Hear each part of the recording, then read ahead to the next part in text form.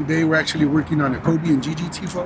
As you guys know, Kobe and Gianna Bryant passed away earlier 2020, and it was a big hit for Los Angeles as a whole. Entonces queremos dar un reconocimiento para la gran leyenda de Los Ángeles, una persona que dejó huella no nada más en el básquetbol, sino en toda nuestra comunidad, toda la gente que creció con Kobe.